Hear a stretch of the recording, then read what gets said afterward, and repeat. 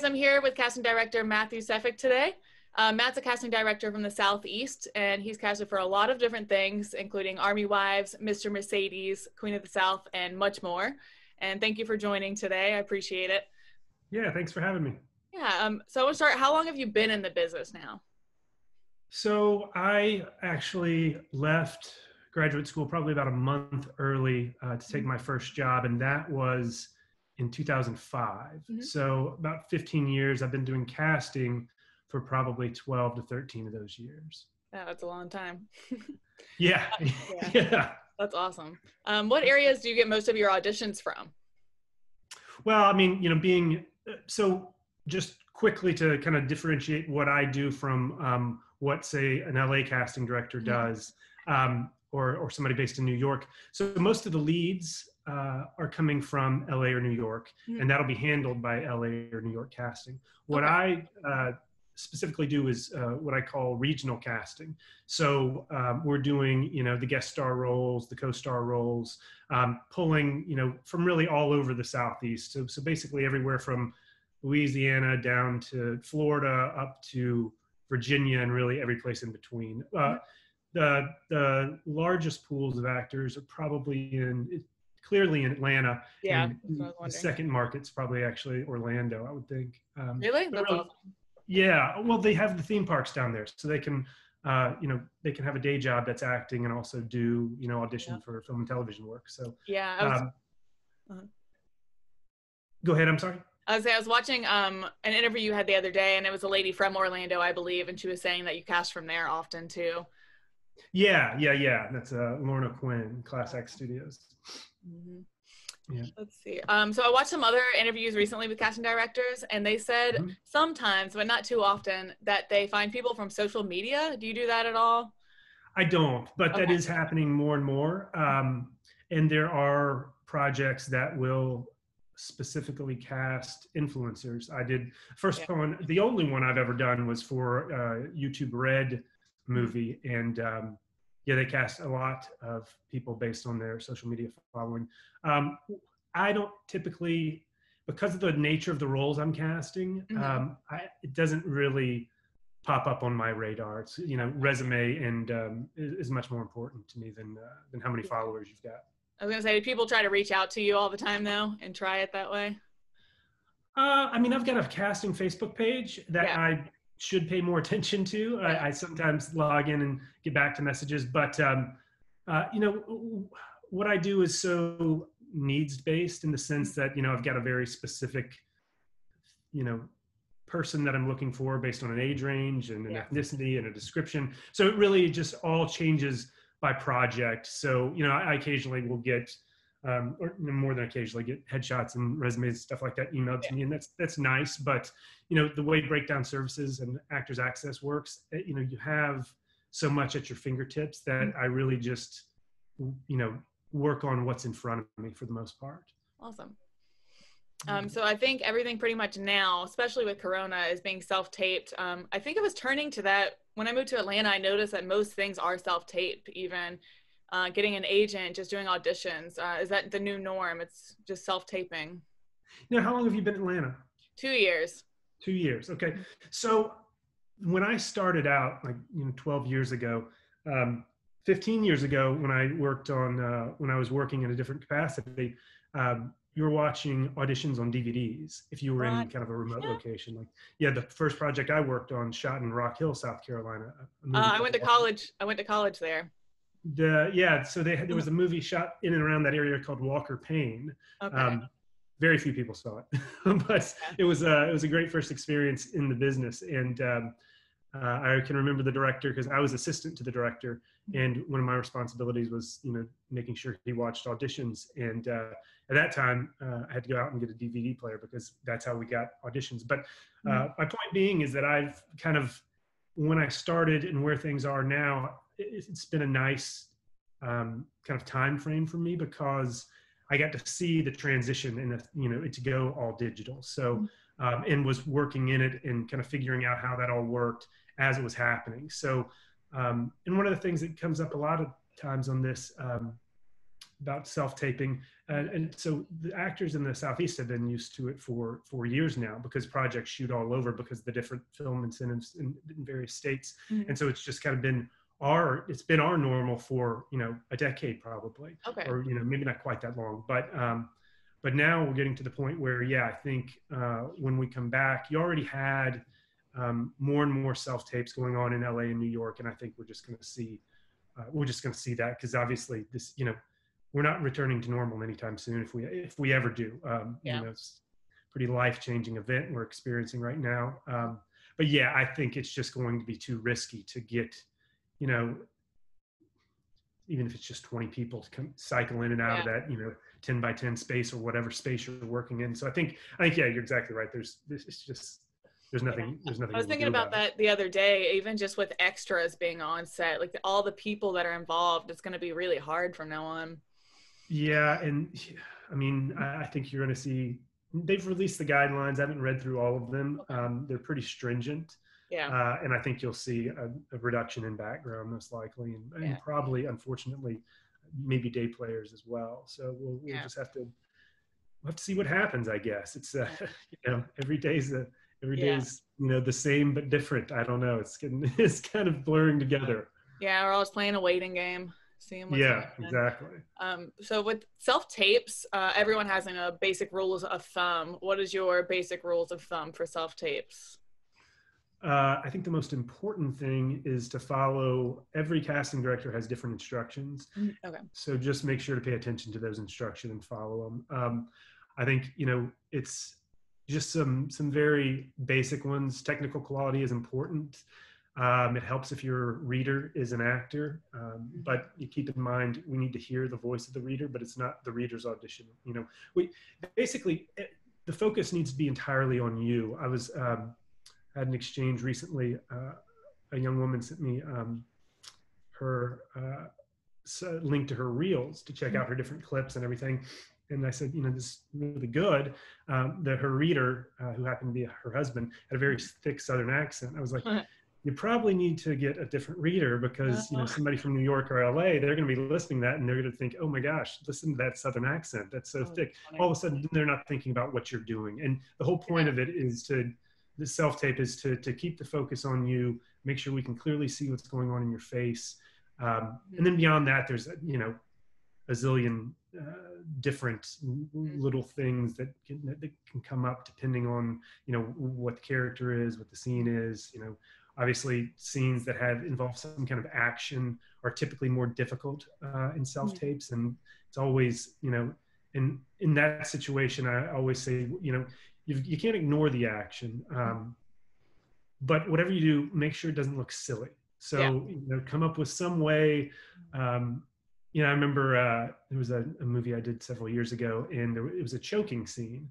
And so some of the actors, one of the most effective things they did was they, used their own hand, obviously it's out of frame, to choke, to act as if they were choking themselves, and played it that way. So, again, it needs to come across as believable as possible, and not silly. If it looks silly to you, it's going to look silly to me. And I am essentially, not just the middleman, but I've got to pass whatever is submitted to me on to producers and directors. Yeah. And if it distracts me, it's going to distract them. I was actually on one of these Zoom calls a couple of weeks ago with a showrunner, and I asked him, because I was excited, because you don't often get to talk to showrunners, and I asked him, because I've seen recently, and I haven't been on set as much recently, but a couple of years ago, I was watching, and often directors and producers were watching auditions on their phone. And I asked him, how often is that the way you're viewing these? And he said, I try to watch them in front of a computer, but I know a lot of people are watching them on their phone. So you think about, you're submitting, a video. They're, possibly on set or in the production office or wherever, and they're watching it on their phone. It's just not an ideal environment to watch an audition. It's so small too on the phone. Yeah, and also they've got so much going on that it's really got to hold what you're doing in that little space. In the space we're talking about right here, has got to hold my Your attention. attention, and then it's got to hold their attention. And they've got less of it than I do because they've got a lot more going on. They, you know, where I'm one department, they're having to oversee 12 or whatever it is. So I can't even remember your question. No, But that was great. It was just pretty much your rules of thumb, keeping oh yeah, people yeah, yeah, intrigued. yeah. So it's always different, and it varies from project to project. I mean, I have a standard list of guidelines that I, you know, suggest: no props unless it's a phone call. You know, obviously technical quality, and then it's just going to be dependent on what's in the sides. Yeah, that's great So, advice. I love the advice on the reader too. I've definitely been guilty of having a roommate read, and it was really bad. So I yeah, had to get I've that seen changed up. I've seen kids read with their Yeah. parents, and it's just Or like the reader's more nervous than the actor, and you can hear it. I'm like, okay. yeah, yeah. So it's Mm, and it's tough because you're placed under, you know, very tight timelines, and you've got to mhm. turn around, you know, not only work on a performance but also get together an audition and try and get a, you know, whether it's a taping service. I suggest, you know, if you can afford it, Yeah, get a setup at home, because it's gonna save you a ton of time in the long run. And I you agree know, with that. I know a lot of actors that almost they they have a, you know, they'll have a small group, and you know, they'll help each other out. So Yeah, you know, they have their own taping setups, and then, you know, when one of them has an audition, one of the other in their network will help them out, and you know, go over and, you know, it's usually not a short, it's not like you're done in 10 minutes, you yeah. know, it takes 30, 45 minutes, whatever it is. um, but yeah, use whatever resources you can to make it easier on yourself, because I, you know, ideally you're doing this a lot, because Mhm. really an actor's, you know, an actor's job first is to be good at auditioning, and Mhm. hopefully you're auditioning a lot. And Yeah. Right now it's a little slow, but it's yeah, I'd say a lot slow. yeah. I am occasionally seeing people get auditions from time to time, and I'm just thinking, who is working and where? I Right mean, now. what are they Right. shooting? And I had a friend that was on a commercial recently, and it's just, Mhm. I mean, things are still happening, but nothing on a large scale, at Yeah. least in this country. Yeah, I was gonna say I booked a commercial for Monday and I was super surprised just because it's getting worse in Atlanta. So I'm kind of on call pretty much. So like it might change, might not. So that's what they're dealing with right now. Well, that's Uh, cool. Congratulations. Thank you. So I was gonna mention headshots. They're super important and it's what you look at on a daily basis probably. Do you usually typecast off that one image or do you do more digging around after you find a person? Well, and I may be a little bit different as far as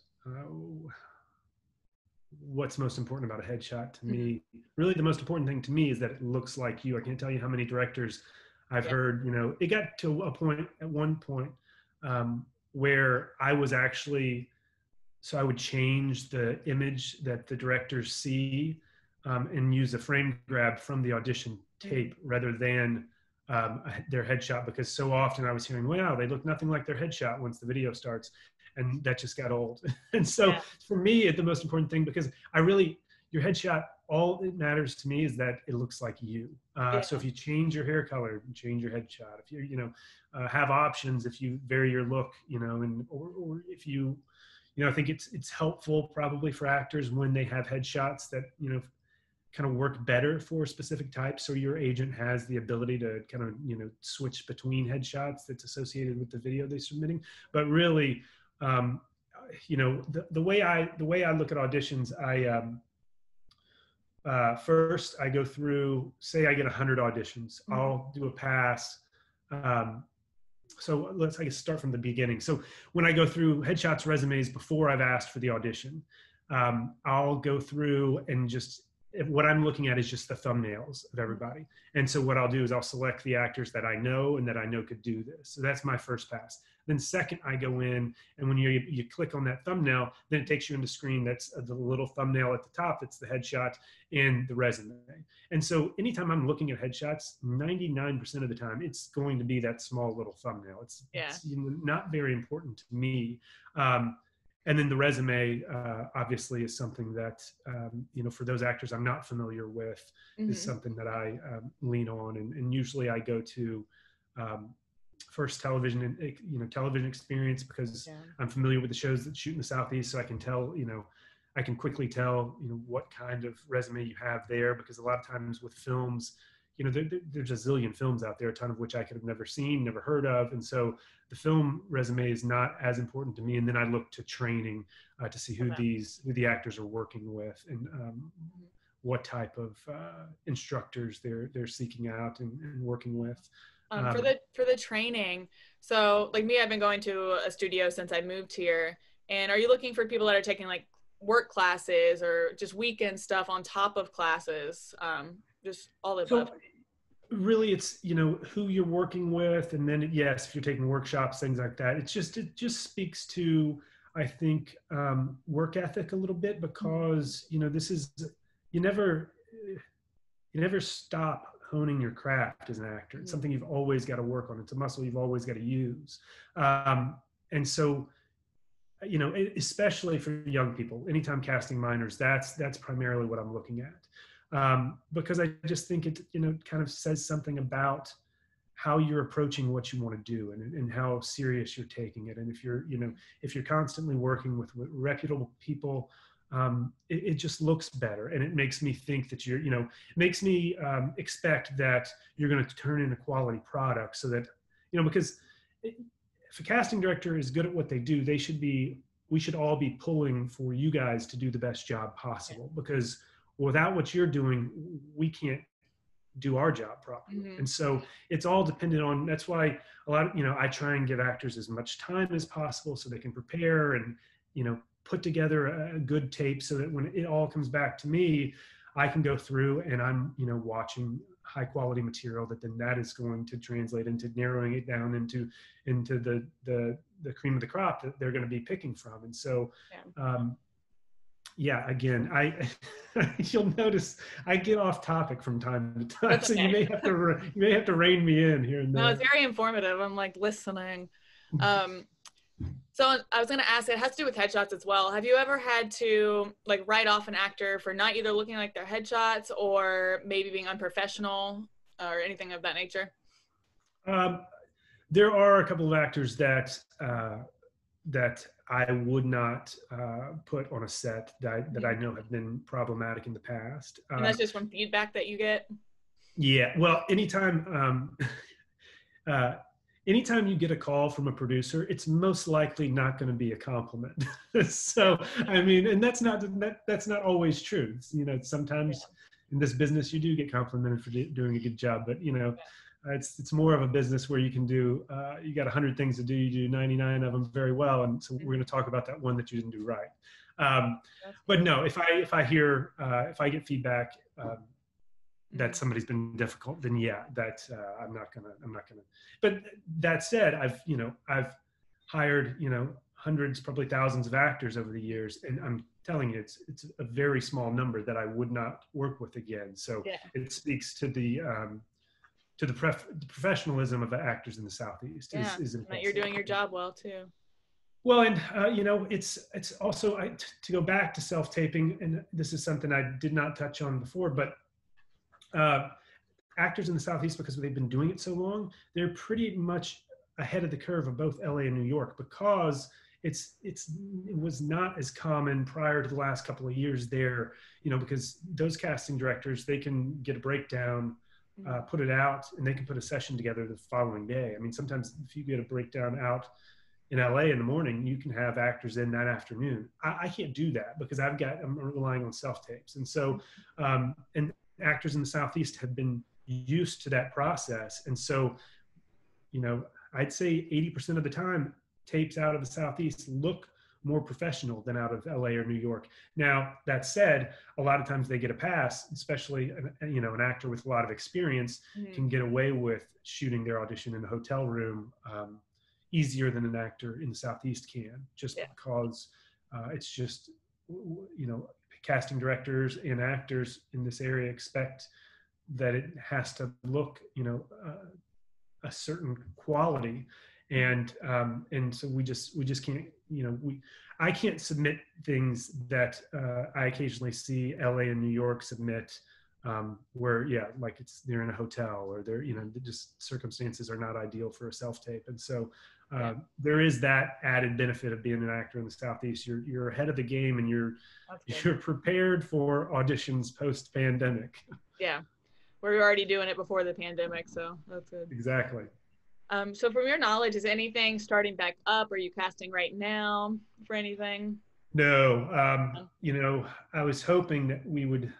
Well, originally we were only going to be down for, I think, we closed down Friday, March 13th. That night, I got a notice that we were shutting down, and at the time, it was for 3 weeks. Yeah. It was pretty optimistic in retrospect. But I was guessing we'd be back by June in the early parts of this. Now I'm thinking September, but it's just, right now it's worse than it was 3 weeks ago. So it's hard to say. We'll see where it's at. I don't know what it was like in Atlanta over the 4th, but down here the beaches were packed and people were everywhere and no social distancing. Yeah. Oh. So it's like, if we keep doing the same things, we're going to see the same results. So I don't know. It's hard to predict. Yeah, I'm surprised. I don't think anybody knows. Yeah, in Atlanta, everything's opening back up. I don't think it's as bad as beaches, but there's a lot of auditions starting back up, of course, from the house. Oh, really? So it's surprising, yeah. So well, I guess that's good. It's, I don't know what, outside of commercials, I don't know what would be shooting them. Yeah. Maybe they're just preemptively doing it because they think we're going to open back up, but I don't see it happening yet. Other than that, I don't think I had any other questions. I wanted to tell everyone that is watching, casting directors are always on your side. They want you to do well. Most people that I talk to that are new in the industry are really scared of auditions, and they don't keep in mind. Yeah, well, and that's not uncommon. I mean, it's even I was on one of these Zooms with the Army Wives cast a few weeks ago, or a couple months ago now, and Sterling Brown, even somebody at that level that's had incredible success and been a series regular on a network show, talks about how nervous and how, or the nerves going into an audition, and it's you got to find a way to harness that and make it useful rather than something that's fearful. And I say that not at all being able to do that myself. I'm not an actor. I don't know. I don't know how you guys do it, but it's I know enough actors to know that does not go away. I mean, even years ago, I produced a movie that Patty Duke was in. And she was telling me in the lead up in prep that, for her 60th birthday, she let herself quit auditioning. Somebody that successful, an Academy Award winner, and lifelong, dealing with auditions and not liking it. But you'd be better off if you can find a way, however that is, to make that work for you rather than work against you. Yeah, I try to use mine the most I can. At first, it was so bad that sometimes I would break out in hives on my neck. So I had to learn how to deal with that. And each person has their own way. Yeah. But I appreciate your time today. We're very important. Of course. Good. I hope you've taken something away from it, but it's been a pleasure to talk to you. Yeah, and other people will too. Thank you so much. Of course.